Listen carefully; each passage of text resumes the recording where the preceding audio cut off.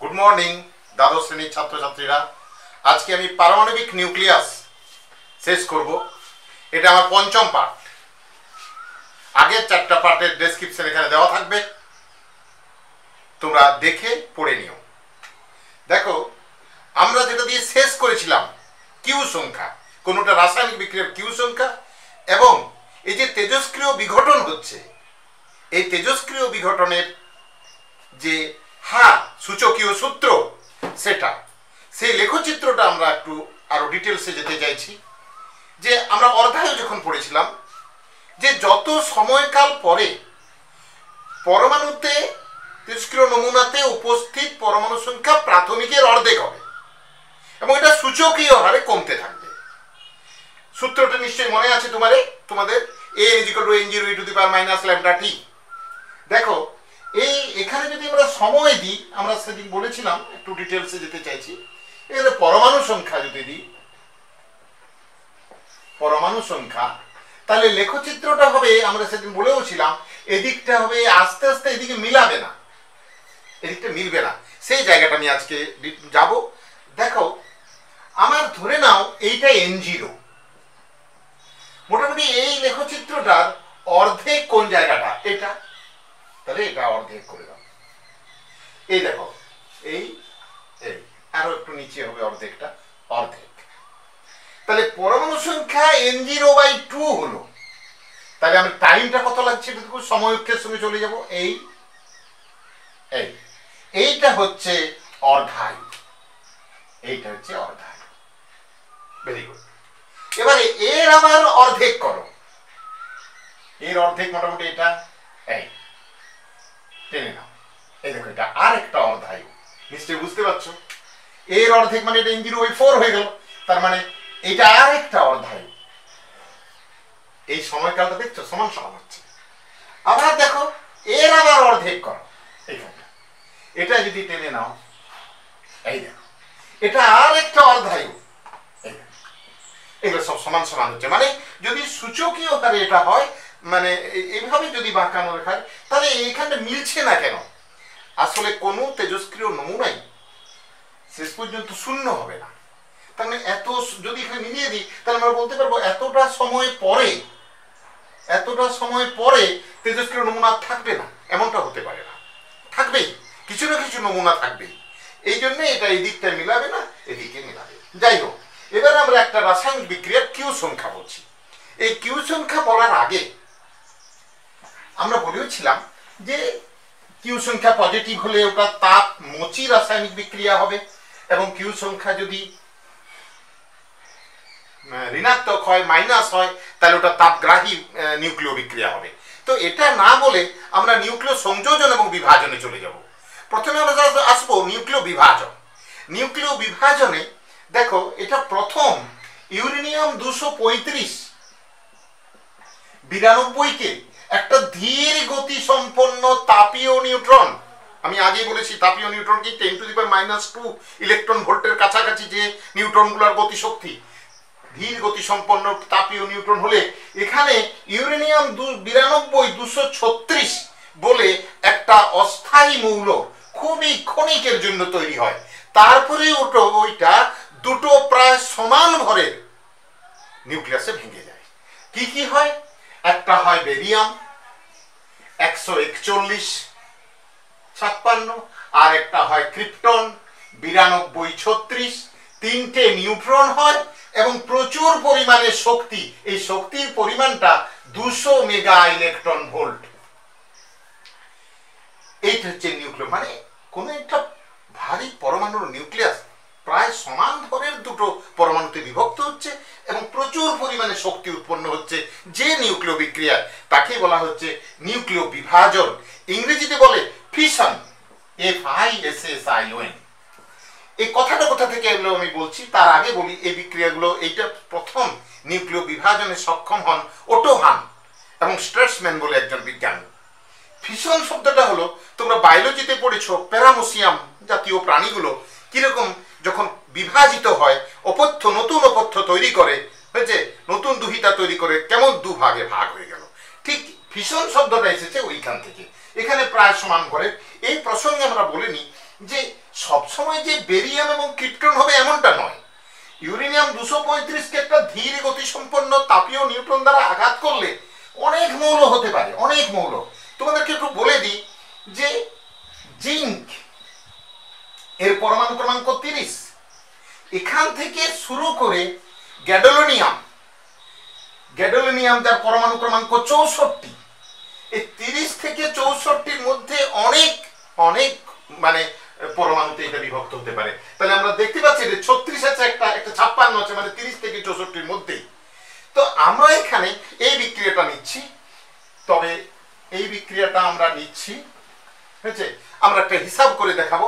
এই 200 mega electron volt এইটাই হচ্ছে অ্যাকচুয়ালি কিউ সংখ্যা, ক্যাপিটাল কিউ সংখ্যা, কিউ নাম্বার। এইটা আমরা হিসাব করে দেখাবো। এর জন্য আমাদের কি দরকার? এর ভর দরকার, এর এবং এদের তো ভর একবার নিলেই হয়ে যাচ্ছে, 3টে নিউট্রন হচ্ছে। এর ভরটা এই যে 235, অ্যাকচুয়ালি এর ভরটা হচ্ছে, একটু বলে দিই, এখানটা নিচটায় লিখি, 235.1175 ইউ, মানে AMU। নিউট্রনের ভরটা হচ্ছে 1.00899 ইউ।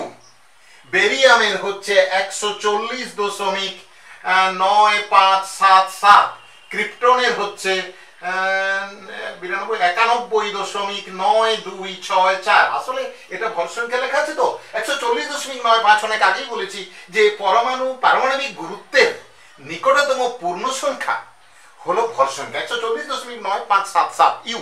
তার মানে এর নিকটতম পূর্ণ সংখ্যাটা 41। 235.1175 ইউ, তার মানে নিকটতম পূর্ণ সংখ্যাটা 235, ওই জন্য 235। এগুলো ভর সংখ্যাটা পারমাণবিক গুরুত্বের নিকটতম পূর্ণ সংখ্যা।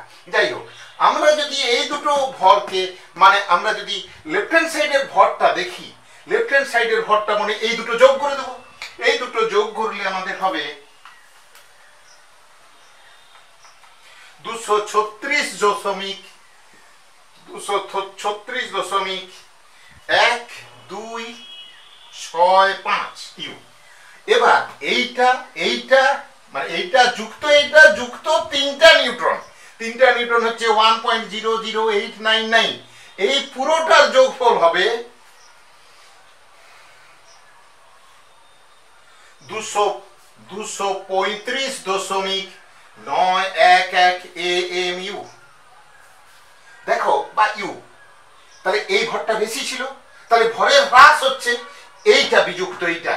এই দুটোকে যদি আমরা বিয়োগ করি, ভরের হ্রাস হবে 0.215 ইউ।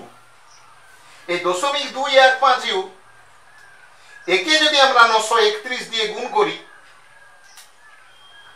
ইউ, আর 1 AMU ভর শক্তিতে রূপান্তরিত 931 মেগা ইলেকট্রন ভোল্ট পাওয়া যায়। তাহলে গুণিত 931 করলে আমাদের হবে 200 মেগা ইলেকট্রন ভোল্ট। তার মানে আমি একটা উদাহরণ দিলাম, এটা অ্যাকচুয়ালি যে কোনো বিক্রিয়া তোমাকে দিতে পারে, তবে এগুলো দিয়ে দেবে তোমাকে এবং বলবে বিক্রিয়াটি তাপ উৎপাদী কিনা বলো, এবং এতে কিউ সংখ্যা বা তাপ কতটা উৎপন্ন হচ্ছে, তাপ শক্তি কতটা উৎপন্ন হচ্ছে এটা দেখাবে। এটা হচ্ছে আমাদের নিউক্লিয় বিভাজন বিক্রিয়া। এই নিউক্লিয় বিভাজন বিক্রিয়া তোমরা জানো, প্রথম ওটোহান এবং স্ট্রাসম্যান করেছিলেন। এই বিক্রিয়াতে পরে আমরা পারমাণবিক বোমা পেয়েছি, 3টে নিউক্লিয় চুল্লিতে পারমাণবিক বোমা পেয়েছি 1945-এর 6 অগাস্ট এবং 9 অগাস্ট, লিটল বয় এবং ফ্যাটম্যান, আমরা জানি। যাই হোক, এগুলোর পরে আমাদের চলে এলো এই নিউক্লিয় বিভাজনকে কিভাবে মানব সভ্যতায় কাজে লাগানো হয়, লাগানো যায়, সেইটা নিয়ে আলোচনা। এখন এলেন এনরিকো ফার্মি, উনি নিউক্লিয় চুল্লি। আসলে বোমাতে কি হয়, বোমাতে অনিয়ন্ত্রিত নিউক্লিয় বিভাজন হয়। আমরা দেখলাম যে ইউরেনিয়াম 235-কে একটা নিউট্রন দ্বারা, আমরা এই কালো ডটটা দিয়ে নিউট্রন বোঝাচ্ছি, ভাগ করে নিউট্রন দ্বারা আঘাত করা হয়েছে। তাতে বেরিয়াম ক্রিপ্টন দিয়ে দিলাম এবং 3টে নিউট্রন হলো। এই 3টে নিউট্রন, কালো ডটটা আমাদের নিউট্রন। এই নিউট্রন আরো একটা আমার ইউরেনিয়াম 235-কে ভাঙবে, বাকি দুটো হবে 3টে নিউট্রন। এখানেও হবে, এখানেও এরকম একটা যদি ভাঙতে হয় 3টে নিউট্রন হবে। তার মানে 3টে নিউট্রন থেকে এখানে 9টা, 9টা থেকে 27টা, এই বিক্রিয়াটাকে বলা হচ্ছে শৃঙ্খল বিক্রিয়া।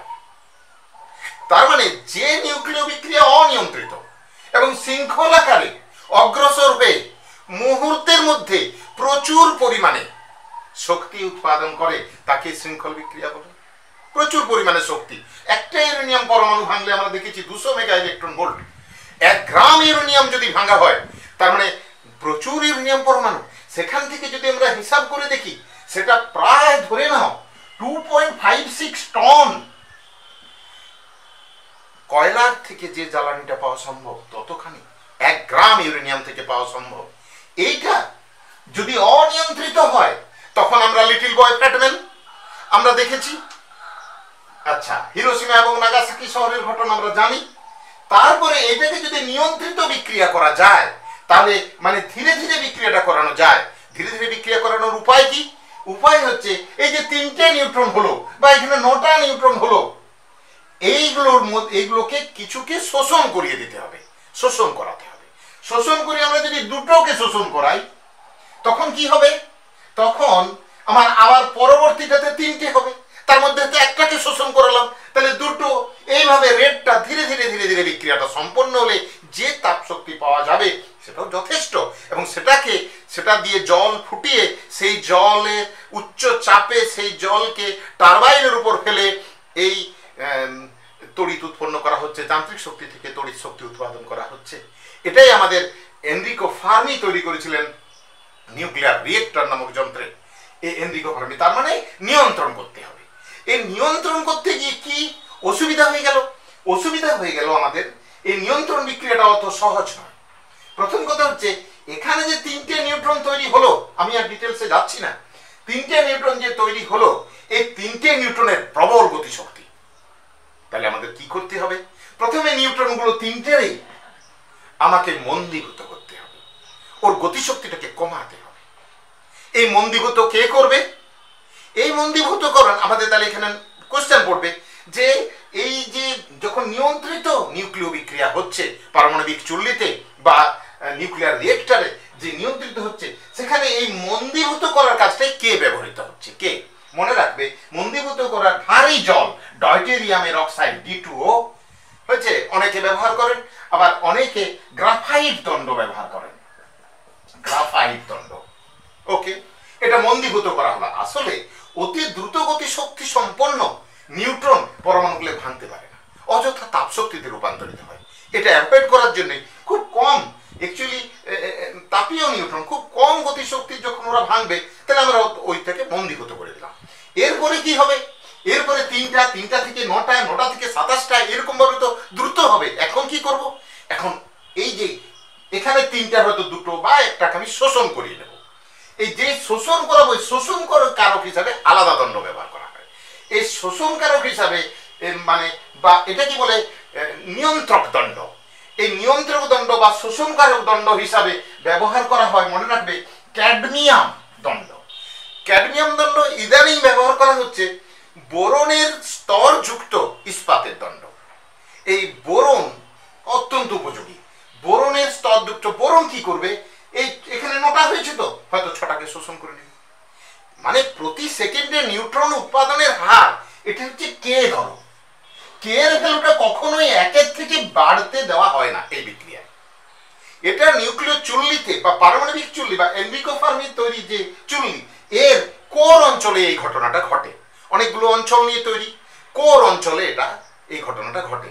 তাছাড়াও আবার শীতক হিসাবে প্রেসারাইজড ওয়াটার ব্যবহার করা হয়, উচ্চ চাপে ওয়াটার থাকে, যাতে ওই তাপটাতে জলটা ফুটেও না যায়, এটাও খেয়াল করবে। ঠিক আছে, তাহলে আমরা দুটো প্রশ্ন পেলাম, বোরন নির্মিত ইস্পাত দণ্ড এবং ক্যাডমিয়াম দণ্ড।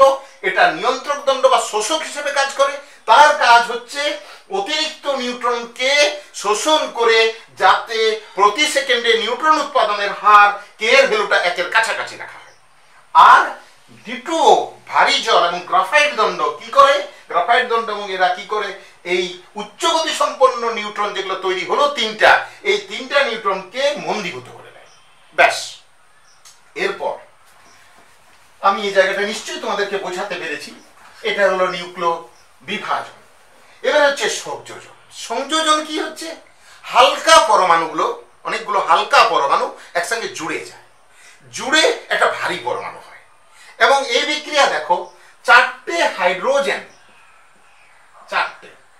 চারটে হাইড্রোজেন প্রায় 1 কোটি ডিগ্রি সেন্টিগ্রেড উষ্ণতার প্রভাবে এই বিক্রিয়াটা সম্পন্ন হয়।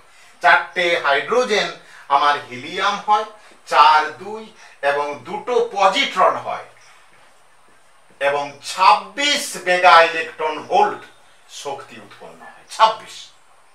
এটা হচ্ছে নিউক্লিয়াস সংযোজন। অতিরিক্ত উষ্ণতার প্রভাবে হালকা পরমাণু নিউক্লিয়াসগুলো ভেঙে একত্রিত হয় এবং এদিকের ভরটা নিশ্চয়ই একটু কম হবে এবং আমরা শক্তি রূপে পাবো। দুটো পজিট্রন উৎপন্ন হয় এবং 26 মেগা ইলেকট্রন ভোল্ট শক্তি হয়। এরও হিসাব তোমরা পাবে। এই হাইড্রোজেনের ভরটা আমরা মোটামুটি ধরে নেব 1.008 ইউ, হিলিয়ামটা ধরে নিতেই পারি 4.003 আর পজিট্রনটা 0.00055 ইউ। তাহলে আমরা কি করব, 4 দিয়ে এটাকে গুণ করব, এটা হবে সমানের বাঁ দিকে, সমানের বাঁ দিকের ভর, আর ডান দিকের ভর হবে এইটা, একটাই আছে, যুক্ত 2 গুণিত এইটা। এবার আমরা বিয়োগ করব, তাহলে এটা গুণ করব, এটা বিয়োগ করব, সব বিয়োগের পর দেখবে এই সংখ্যাটা আসবে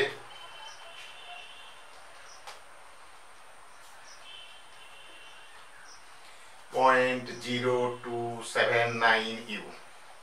একে আমি 0.0279 ইউ, একে আমি 931 দিয়ে গুণ করব, 25.97 মানে 26 মেগা ইলেকট্রন ভোল্ট। এটা গেল আমরা। তবে একটা খেয়াল করো, এই বিক্রিয়া করা কিন্তু অত সহজ নয়। সূর্যে, নক্ষত্রে এই বিক্রিয়া অনর্গল সংগঠিত হচ্ছে, অনর্গল। সূর্য নক্ষত্রে এই বিক্রিয়া সংগঠিত হচ্ছে, সূর্যের বা নক্ষত্রের বিশাল শক্তির উৎস হচ্ছে এই বিক্রিয়া। এই বিক্রিয়াটা সম্পন্ন করতে গেলে প্রচুর তাপ দরকার হয়। এই তাপ শক্তিটা আসে কোথা থেকে, এটা হচ্ছে প্রশ্ন। এটা প্রশ্ন হচ্ছে, কোন নিউক্লিয় বিভাজন বিক্রিয়া প্রথমে সংগঠিত করতে হবে। এই নিউক্লিয় বিভাজন থেকে যে প্রচুর তাপ শক্তি হয়, সেই তাপ শক্তিটাই এখানে কাজ করে। ঠিক আছে, এই আমার বিক্রিয়া গেল, এর হিসাব গেল, কিউ সংখ্যা গেল। এবার আমরা একটা জিনিস দেখব, তেজস্ক্রিয় সক্রিয়তার একক। তেজস্ক্রিয় সক্রিয়তার একক হচ্ছে কুরি, সিআই। এটা হচ্ছে অ্যাকচুয়ালি 3.7 × 10⁻³ ডিপিএস, মানে ডিসইন্টিগ্রেশন পার সেকেন্ড। আসলে প্রথমে বলা হয়েছিল 1 গ্রাম পোলোনিয়াম যে তেজস্ক্রিয়তা দেখাবে সেটাই হচ্ছে 1 কুরি। অ্যাকচুয়ালি 3.7 প্রতি সেকেন্ডে, এটা 3.7 × 10⁻10 ডিপিএস। প্রতি সেকেন্ডে এতগুলো পরমাণু করে যদি ভাঙে, তাহলে তার তেজস্ক্রিয়তা সক্রিয়তা হচ্ছে, সেই নমুনাটার সক্রিয়তা 1 কুরি। এছাড়া আছে রাদারফোর্ড, এটা হচ্ছে 10⁶ ডিপিএস। আর হচ্ছে বেকারেল, বিকিউ, এটা হচ্ছে 1 ডিপিএস। এটা হচ্ছে তেজস্ক্রিয় সক্রিয়তার এসআই একক, বেকারেল। আমি দাগ দিলাম, এটা হচ্ছে তেজস্ক্রিয় সক্রিয়তার এসআই একক। ঠিক আছে, আমার এই চ্যাপ্টারটা মোটামুটি শেষ হয়েছে। তোমরা এর অঙ্কগুলো একটু করার চেষ্টা করবে। কোনো সমস্যা হলে আমাকে ফোন করে জানাবে বা আমার মেল আইডি দেওয়া থাকবে, সেখানে আমাকে মেল করবে, আমি নিশ্চয়ই উত্তর দেব। এই ভিডিওটি যদি ভালো লেগে থাকে তাহলে অবশ্যই আমার চ্যানেলটি সাবস্ক্রাইব করবে, লাইক করবে এবং কমেন্ট করবে। Thank you.